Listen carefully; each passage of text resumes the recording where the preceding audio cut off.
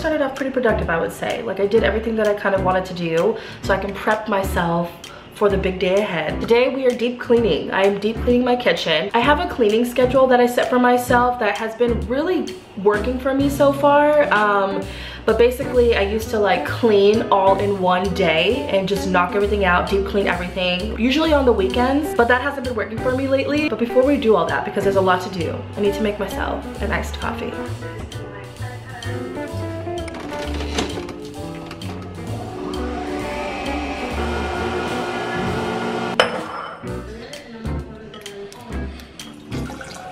Oh no.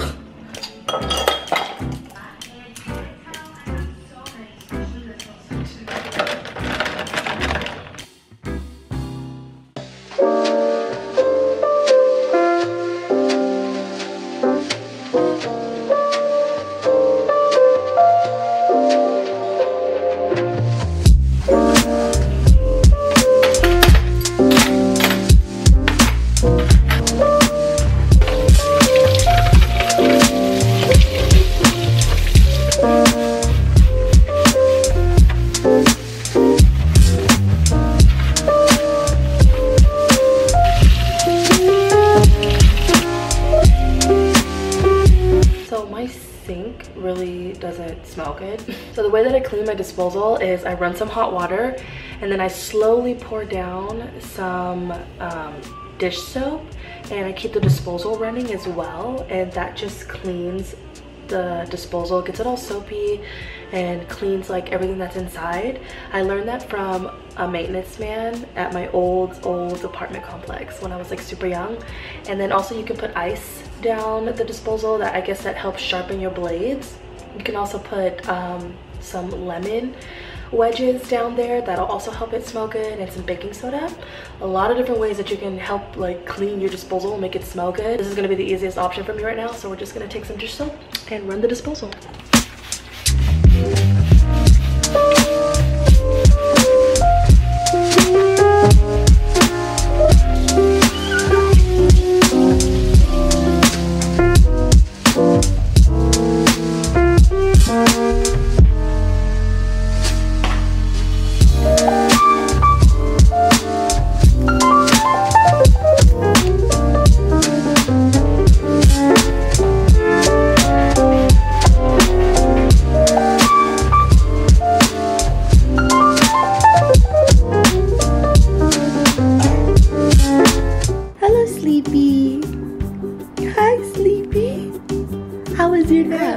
Oh, what was that?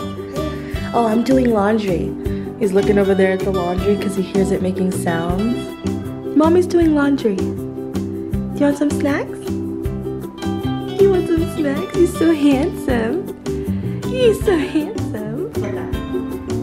Let's put on some Toy Story. What do you say? Want some Toy Story? So typically when I'm cleaning my floors, I like to vacuum and then I like to steam mop with my Bissell. Today I just wanted to do like a quick clean, and let me just say it is so much harder to use like that little Swiffer mop thing than to just use my steamer, because like you just put a lot of pressure on your back, and like because you have to use force obviously to like get into the dirt and clean up the floors. With my steamer, it just lifts the dirt off. But I just reminded myself why I don't prefer to use that mop, because my back is killing me. So I ordered me and Ian some lunch from Panera Bread. It should be here in like 10 minutes, so he gets a little snack until it's time for lunch, because you're gonna be hungry, huh? Yeah. Food came at the perfect time. Right on time, huh? Do you want some juice? Okay, want some juice?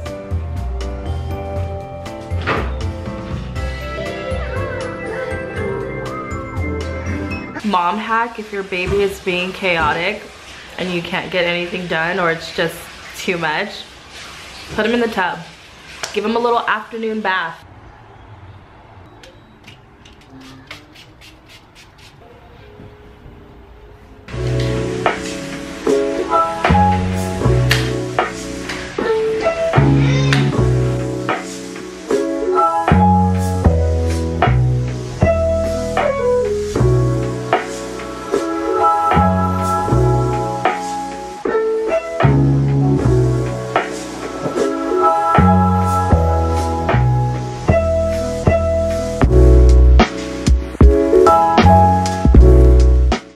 honestly just been feeling so blah like the last few months, and there's just been a lot that's been happening, and I figured I might as well just come on here and catch everybody up. I have a lot to say. I have a lot to tell you guys. Starting with the fact that there's no mirror here. Remember I had my big mirror that was right here? My toddler broke it.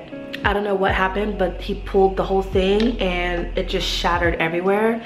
The wood broke, the glass broke, the whole thing is just trashed. So my mirror is gone. My beautiful infamous mirror. I've had that mirror before even Nadia was born. Like, I've had it for so long, and I feel like it was like such a staple piece to have in my home, and now it's gone. I was a little bit stressed out about that, a little sad. Thank God nobody got hurt. There was no glass on anybody, so everybody was fine, except, you know, my mirror. I honestly wasn't sure if I was gonna come on here and say anything. I have like a video that I took that I wanted to share, but it's just kind of been sitting in my drafts over on TikTok, and I haven't said anything about this situation. But basically over the holidays I got pregnant, and it was an unexpected pregnancy. I genuinely didn't think that I was pregnant at the time, and I wasn't even sure if I even wanted to have another child, to be honest with you. I was teeter-tottering a lot with, do I want to have another baby? I don't want to have any more kids. I want Ian to be my last one. It's a lot. But yeah, I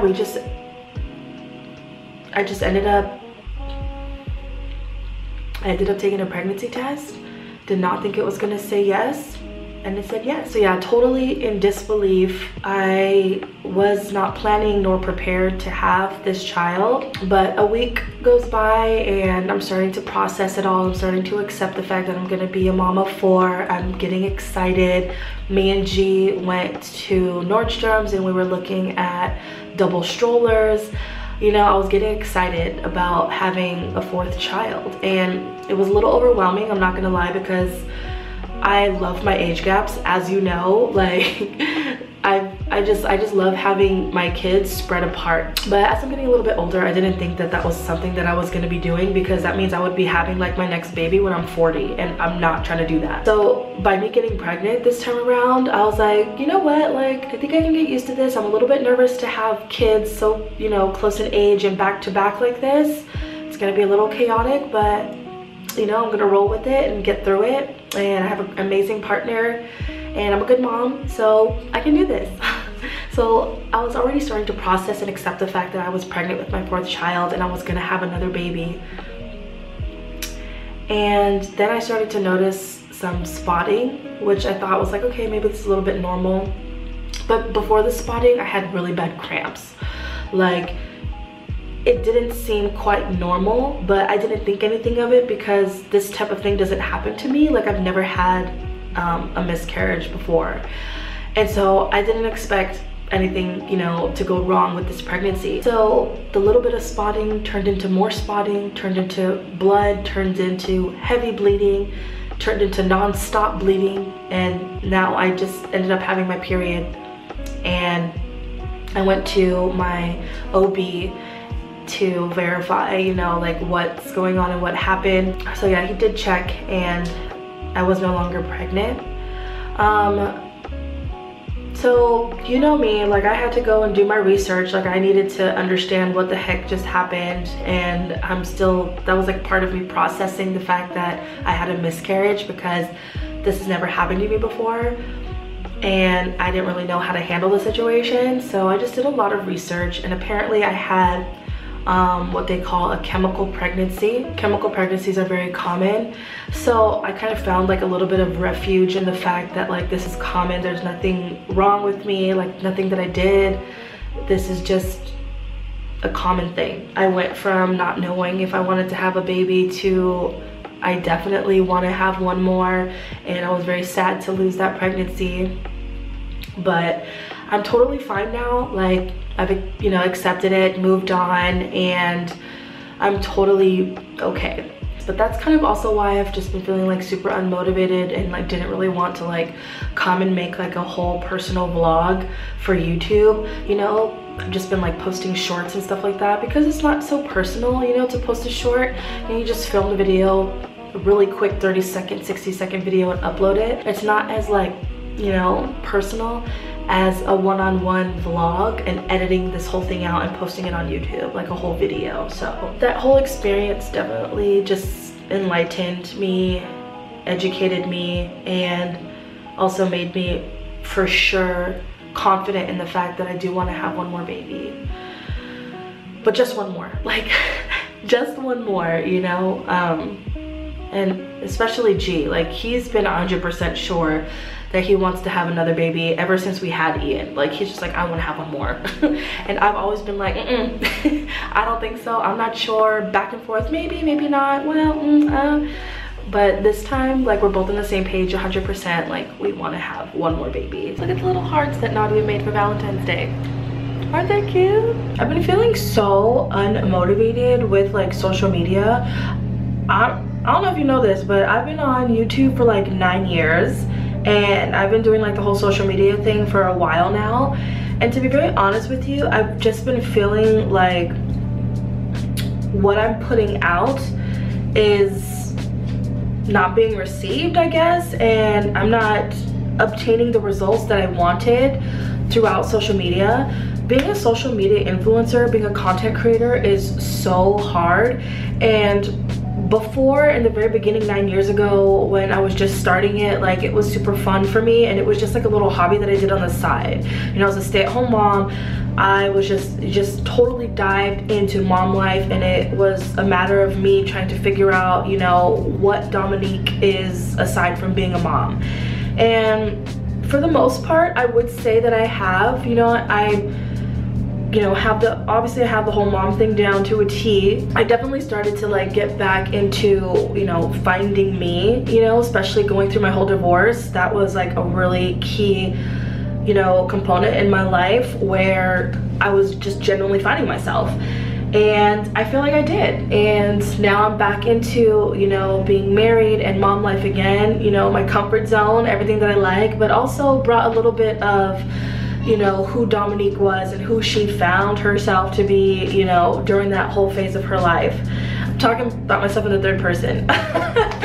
But you get what I mean. But basically, I just haven't been feeling so motivated, like I said, to come on and film and do social media, you know, anymore.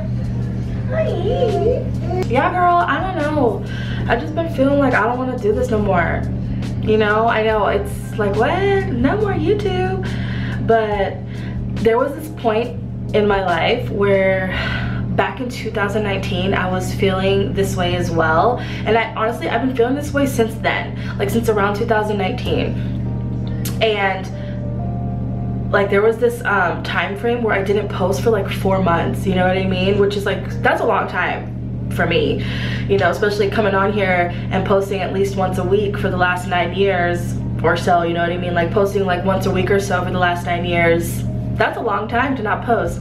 And now I haven't picked up the camera in like 3 weeks. It's feeling like, oh, I need to film something, you know, like I need to pick something up, like I need to upload something for you guys or upload something to YouTube. And it's been feeling just very much more like a chore rather than something that I enjoy.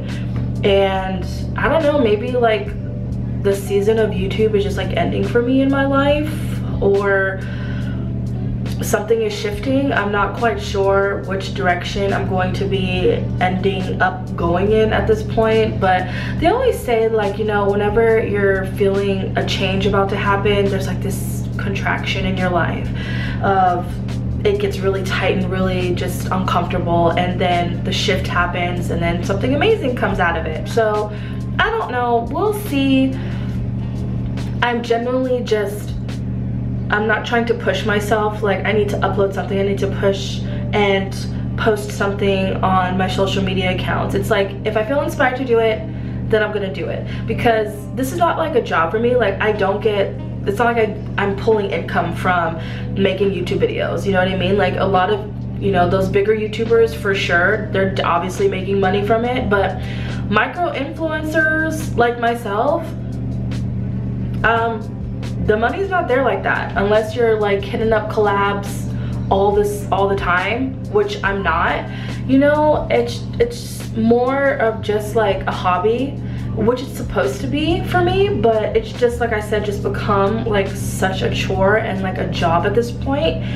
And I've been trying to like work with the algorithm and figure out like what I need to be posting so I can like gain more, you know, attraction on my social media accounts. And I feel like I've fallen into like this limbo of like being trapped in social media, and I've been so annoyed by it. Like, I find myself just scrolling aimlessly on my phone, and it literally aggravates me. Like, I can see myself outside of myself, like just watching myself just scrolling on my phone, and I'm like, you're so trapped. I tell myself, Dominique, you're so trapped right now, and you can see that you are. Like, pull yourself out of the matrix, baby.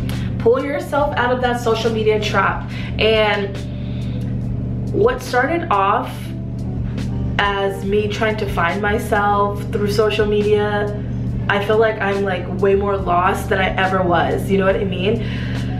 Everybody looks the same on social media. Everybody's doing the same thing, you know? And it's honestly boring and annoying to watch, and nothing is just authentic anymore. And even some of my content, I'm looking at it and I'm just like, that was so not authentic. You know what I mean? And honestly, I won't even like upload it. There's so many times where I was filming something and I'm like, ew, like that was not real. Delete it. Don't even post it, you know? And I guess like I found myself doing that more often, so I was just like, I need a break, I need to step back. And then I had that whole thing happen over the holidays with my chemical pregnancy, and I was like, okay, we really need to take a step back, you know? So I don't know, we'll see where life takes me at this moment. Like I said, I'm not forcing myself with social media. I'm just taking it day by day and seeing how I feel. Today I felt inspired to come on and, you know, communicate and, you know, say what's on my mind a little bit. But honestly, that's all that I wanted to do. Like, I don't quite even want to just take the camera throughout my day, because all I'm doing is cleaning today. Like, I need to like put the sheets on the bed. Do you want to see that? Do you really want to see that? Do you want to see that? I don't know if it's even interesting. And I could do like this whole montage and make it like cute and like fun and interesting, but like, you know, you can obviously see how chaotic my mind is when it comes to social media right now. I don't know which direction I'm going in.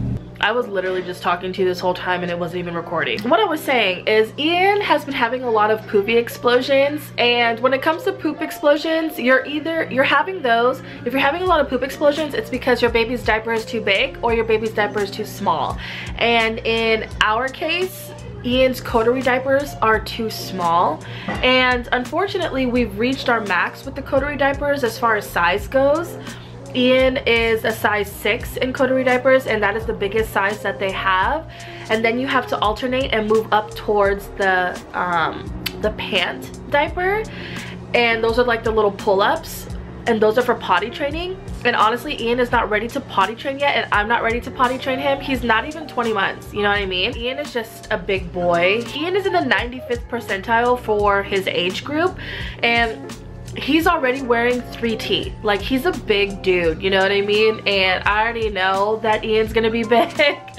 I knew he was gonna be big when I was pregnant with him. I know he's gonna be big when he gets older, and I can just tell right now, obviously he doesn't even fit into, you know, the right size diaper. And these companies that make these diapers are assuming that my baby should be potty training right now at his size, weight, and height. But we're not there yet. We're not there. So I had to cancel my coterie subscription. I love coterie diapers. I've been using them since Ian was a newborn baby. I definitely would recommend them. I loved them. They're so soft. They're like this elite high-end diaper. I love them. But like I said, unfortunately, they just don't have a big enough size for Ian right now. So we are going to go back to my second favorite diaper, which is Pampers. I do believe they have a size 7. I saw it at Sam's Club, so I'm gonna get that for him. And hopefully we can ride this out until, you know, we have no choice but to get like pull-ups. Ian had a blowout and then he was crawling all over my sheets, and that's what happened with that. Is that a yummy snack? Is that yummy snacks?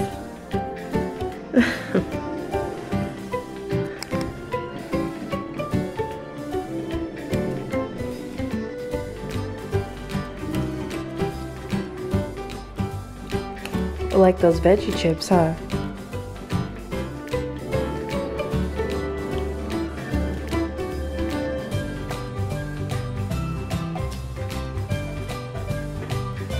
Yeah.